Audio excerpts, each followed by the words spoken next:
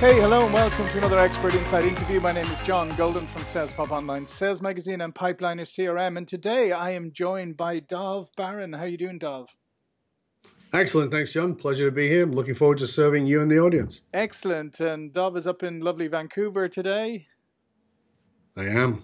Excellent. And it is lovely.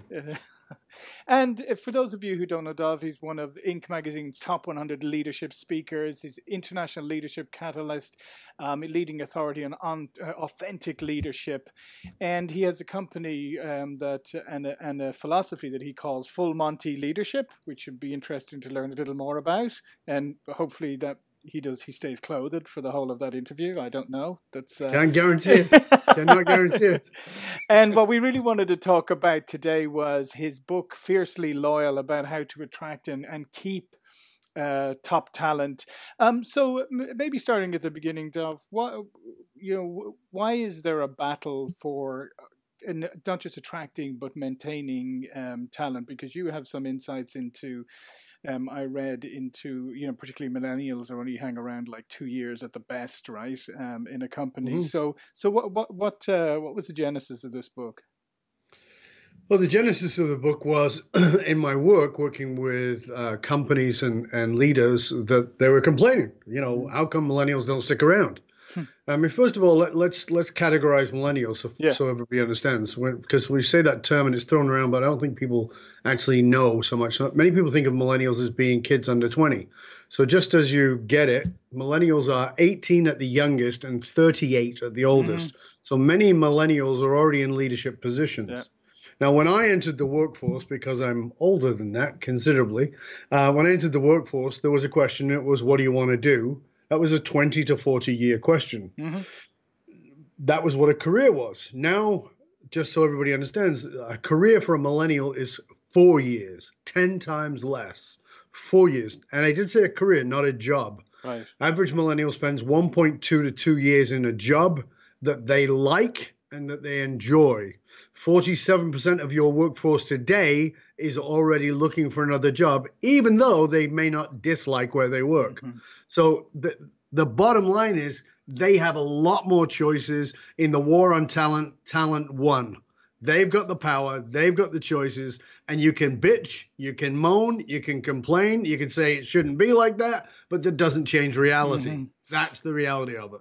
So there's two parts to this, right? So one is, as organizations, we probably have to get used to higher levels of turnover, right? Some people really panic at that notion of turnover all the time. And on the other side of it, as you point out, we have to do a better job of creating an atmosphere where people feel fiercely loyal and want to stay for longer than the averages, right? Yeah, you've got to create the environment, and there's many ways to do that as outlined in the book. But, the bottom line is this, that when you look at the list of what millennials want in order to be in a job, they want meaningful work. Money matters, but only to a point. Once you get past about $70,000 to $72,000 a year, and that, by the way, that's prorated in lifestyle, so it's not actually the number. Right. Once you get past that, money doesn't matter that much. What matters much more is meaningful work. Well, what does that mean? It means I want to work for a company that has a higher agenda than profit, that there is a purpose with it. So we as leaders and organizations must be purpose-driven leaders in driving a purpose-driven leadership, driving a purpose-driven company with purpose-driven culture. That is what sticks your people to you, but then you've got to create them to have their purpose, and you've got to facilitate that. Yeah, so there's a couple of interesting points to dissect there. Is you totally agree with, purpose-driven organization and meaningful. But let's face it, like, there's a lot of parts of our jobs and our work that even if you're in a purpose-driven organization or whatever, it's not the most exciting. There's still, work's still work, right? So how do you get over that? Because sometimes it feels like you have to spend a lot of your time trying to placate people for the fact that there is drudgery in every job, right? Of course, there's a level of drudgery in every job, but but you see, again, this is the distinction Hmm. between purpose-driven work and non-purpose-driven work.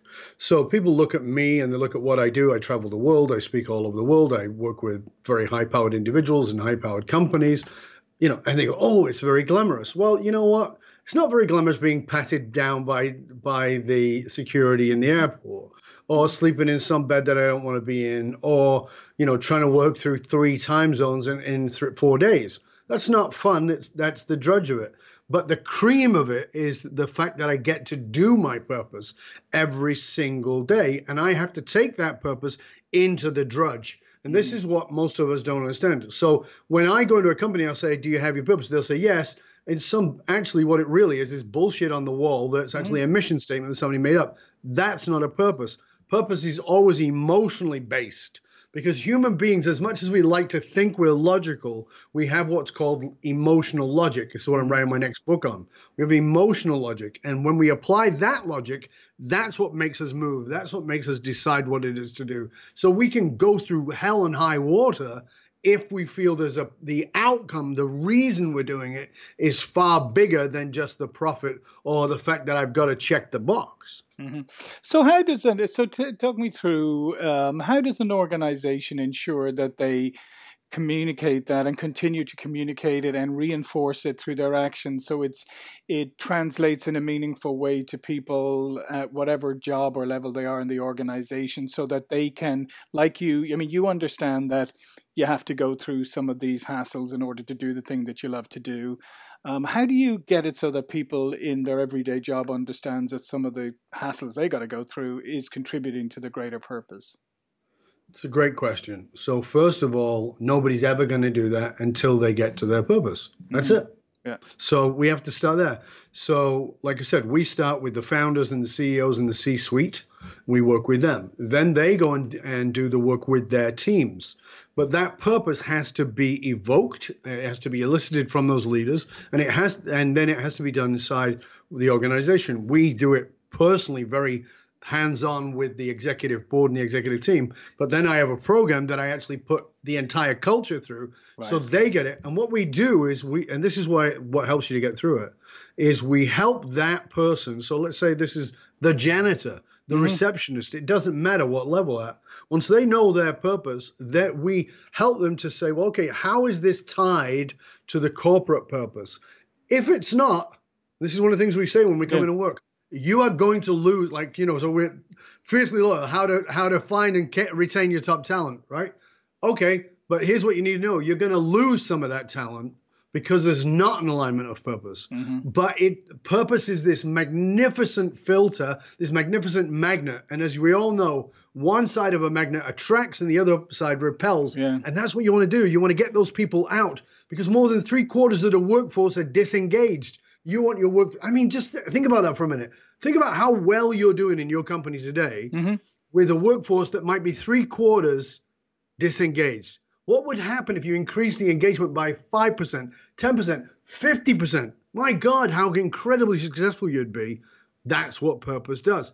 But you can only do that by having a purpose, engaging everybody in it, but having their purpose. This is what's important. Tie in. So I actually just wrote a new book called Purpose is Missing Piece. And you can actually find it. I made it into an ebook. It's on Amazon. I made it super available for everybody.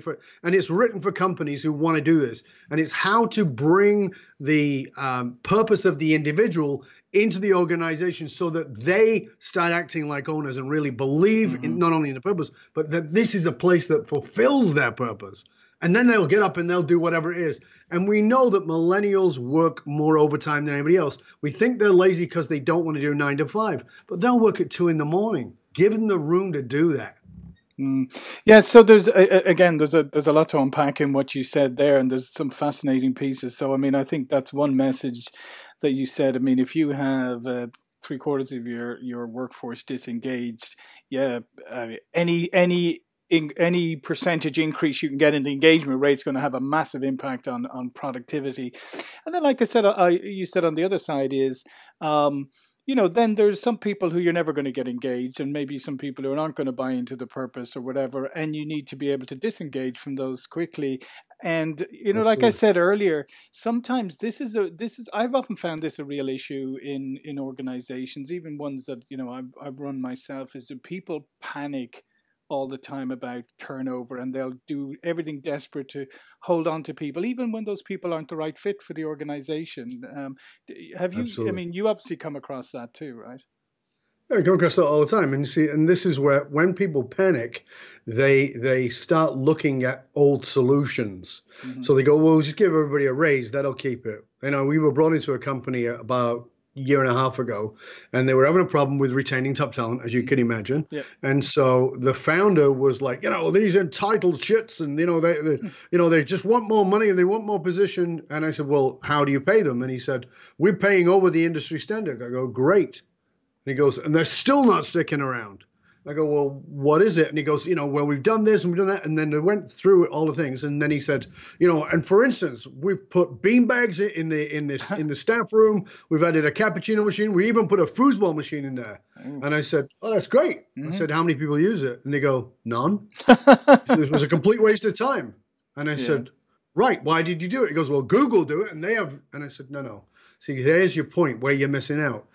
In our generation, in the generation of baby boomers and even Gen Xers, mm-hmm. the boss told the staff, if you're going to lead millennials, you don't tell, you ask. So if you think, maybe a foosball machine would be a good idea. Maybe nobody in your company gives a crap about foosball. Mm-hmm. You need to ask. Maybe nobody drinks coffee.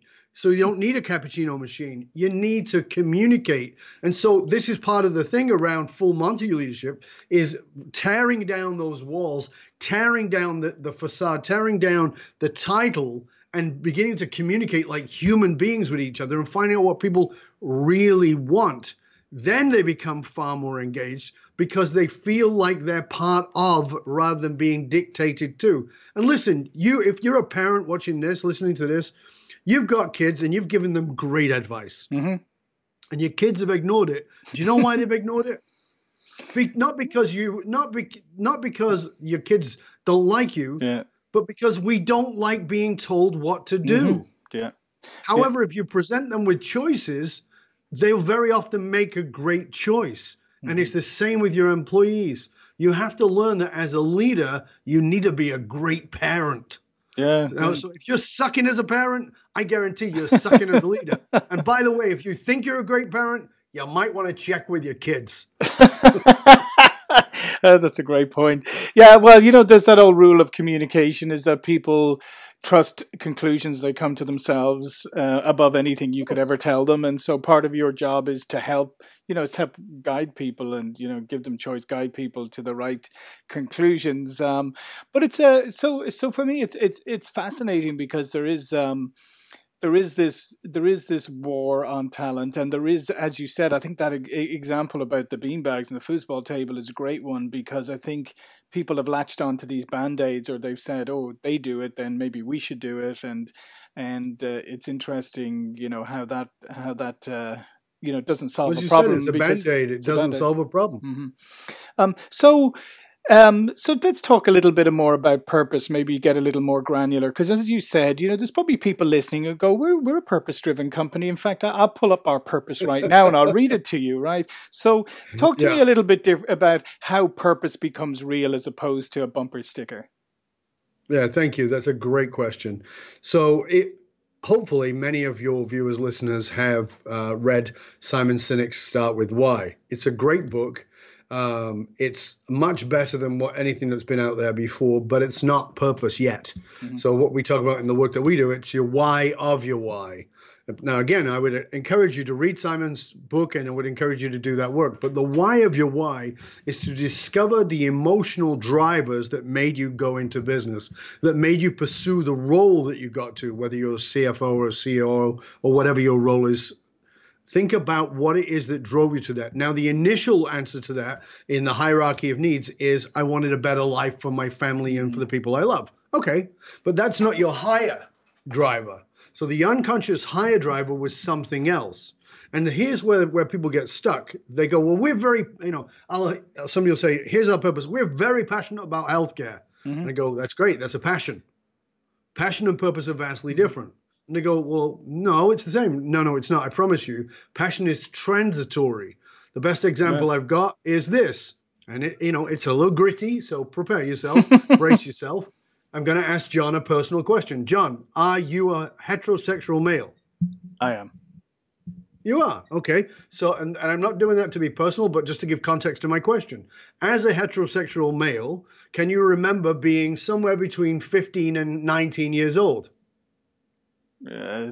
Just in about. A vague sense. In a very vague way, yeah. Right. Can you remember what was on your mind all the time at that age? Yes, I can. Of course you can. And that hesitation says it was the same thing that was on my mind. Yeah, football. Yeah, well, that's dirt in your eyes, as he winks, right? Yeah, exactly. So the truth of the matter is, at that age, you're passionate, right, about something. And if your passion was supposed to be your purpose, then you would be living it out, and we'd all have jobs as gynecologists. Right. We don't, and that's good. Right? That is a good thing. So passion is transitory. Purpose is not. Purpose is evolving. So here's the way to think of it. Your passion is the vehicle that transports your purpose. The vehicle may run out of fuel, the vehicle may break down, but the purpose does not. It simply gets out and walks and gets in a new vehicle. So if you are not going to feel this way about it in 10, 15, 20 years, it's probably not your purpose. Right. My purpose is exactly the same. I can remember the first time I had a glimpse of my purpose was at 10 years old. It's the same thing today. It just got deeper. It got more elegant and more eloquent and more applicable than it ever did. But it was always there. And the fascinating thing about that is, I just was writing down here that I don't think most of us know what our real purpose is. And I think that's part of where the issue comes from. I think, if you went across, as you say, C-suite of a lot of companies, whatever level, you would find if you put them on the spot and said, what is your real purpose? There's very few of them could probably give you a good answer. And so, as you said, if you don't have a purpose or you don't know what your purpose is, then you're always going to have some level of dissatisfaction about where you are.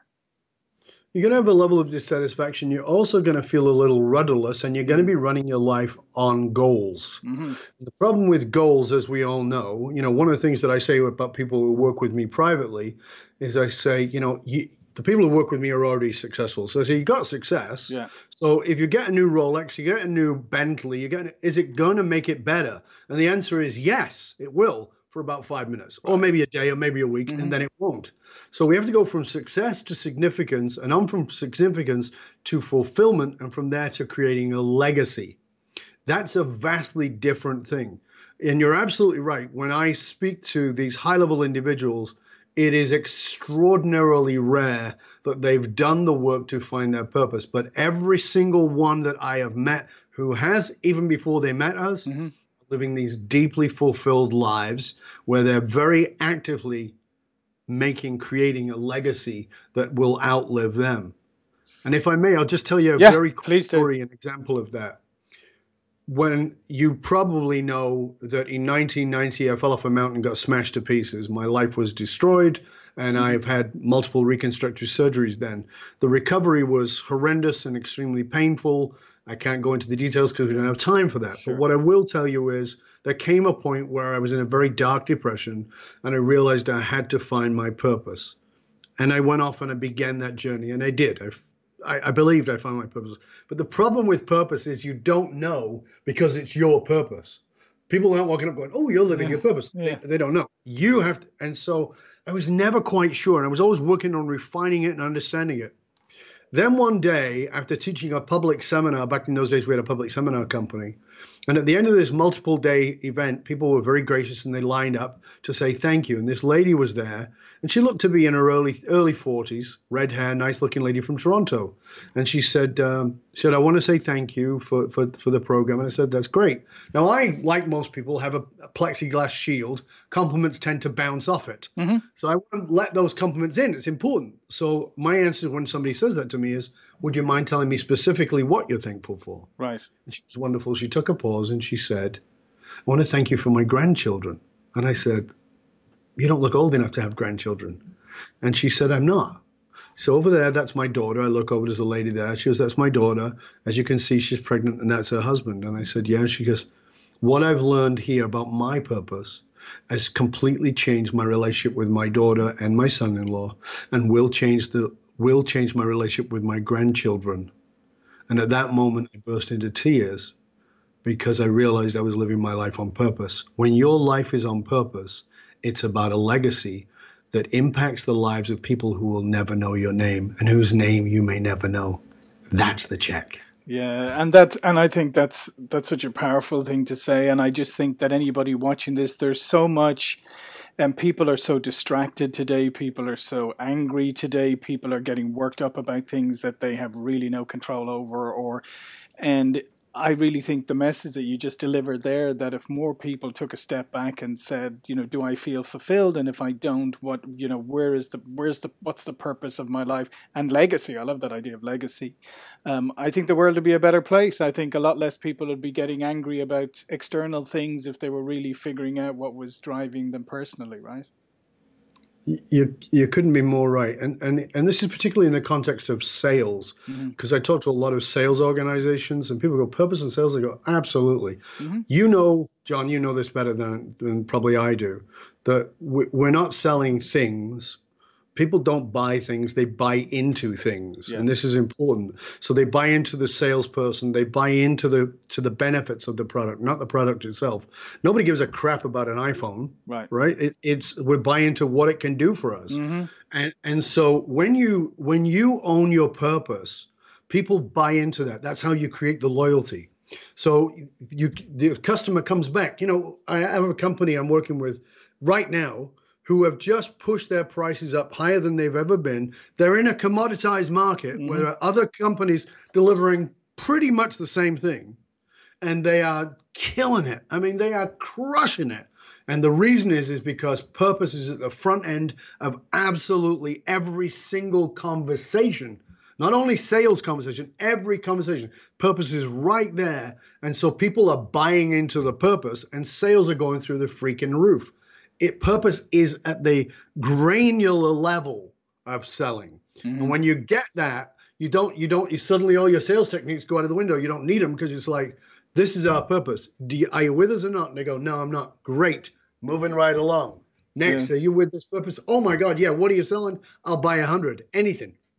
Yeah, no, I think, and that's a fantastic message to end on, because I think that's a really powerful message again for salespeople, because everybody gets sidetracked into other things. But I agree with you. I think at the end of the day, like you said at the very beginning, there's an emotional logic, and I think you said you're writing your next book on that, which I look forward to. Indeed. Yeah, an emotional logic, and I think if you make those connections between product, service, purpose, then your emotional logic is going to kick in, right?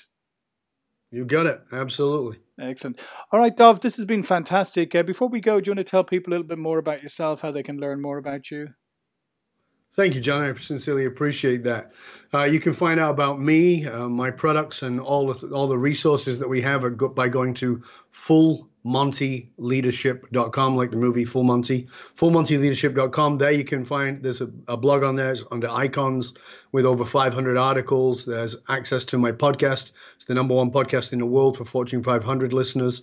Dov Barron's Leadership and Loyalty Tips. I'm on YouTube, LinkedIn, Twitter, Instagram, all those places. But you can Google Dov Barron, DOVBARON.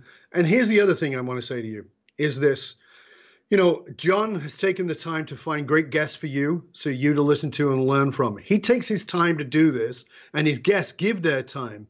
If you want to understand sales, there's a thing called reciprocity. It's important that you show reciprocity, that this is a feedback loop. Write to John. Tell him what you got out of this episode. Tell him what you get out of the show, and tell him what you're going to do with it. You can write to me. My email, very simple, dov@dovbaron dov@dovbaron.com. Tell me what you got out of this show. Tell me what you're going to do with it. CC John in on it. And if I can help you in some way, if you want to work with me or want to bring me in to speak or your company, write to me. But I'm here to serve. That's why I'm on the planet. But I think it's important that you recognize this. Go to iTunes, rate, review, and subscribe to this show. Let John know the impact he's having. Wow, thanks, Dov. I appreciate that. It's and I agree with you. I mean, we do this as a service to people, but you know, I get 1,000% more out of it, to be honest, by talking to people like yourself. It certainly made my presentations that I do, my speaking, a lot easier because I can pull on all these great guests that I've had in the past and quote people. So it's fantastic. Again, thanks, Dov. This has been fantastic. My name is John Golden, SalesPOP Online Sales Magazine, Pipeliner CRM. See you all for another expert interview really soon.